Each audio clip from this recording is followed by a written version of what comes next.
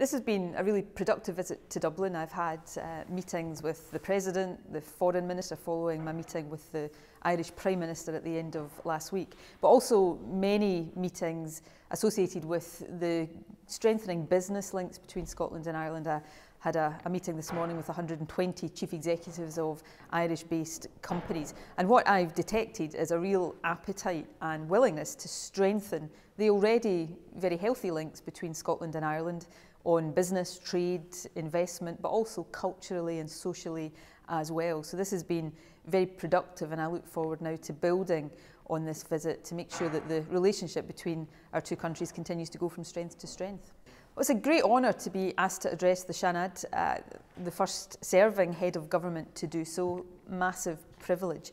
I will be setting out to the Seanad my respect for and affection for Ireland and the links between Ireland and Scotland, also talking about how we can build on those links in the future. Clearly, I will set out the Scottish Government's position on Brexit and how we're seeking to respond to that. But today is a very special, almost historic opportunity to take the Scottish-Irish relationship into a new era, and I'm very much looking forward to doing that.